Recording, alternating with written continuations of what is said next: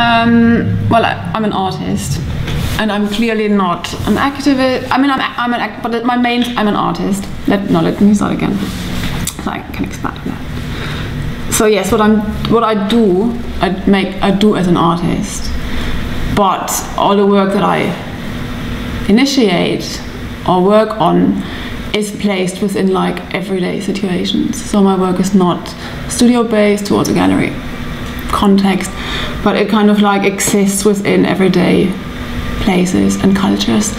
So the formats I'm using with are often very familiar to those everyday structures, like a shop or a school or a drinks company, but they are set up as art and they remain art.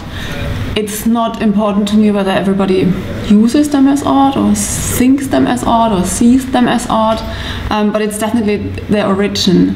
And I think over time it becomes obvious to everyone who's involved that a kind of certain messiness and complexity and playfulness is possible because it's art.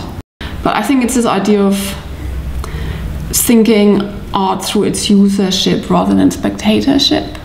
So we have this like seasonal production. So our main trading season is in October. Now is our main picking season. Summer is kind of producing. It's available at our HQ in Barking Park. It's available at a lot of public events in Barking and Dagenham. And then it's available at a few kind of art world events.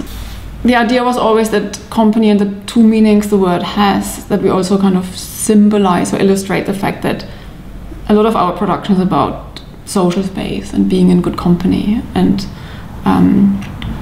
creating this like more cultural space, but we're also company, but maybe less based on kind of capitalist ideas, but around ideas of community economy.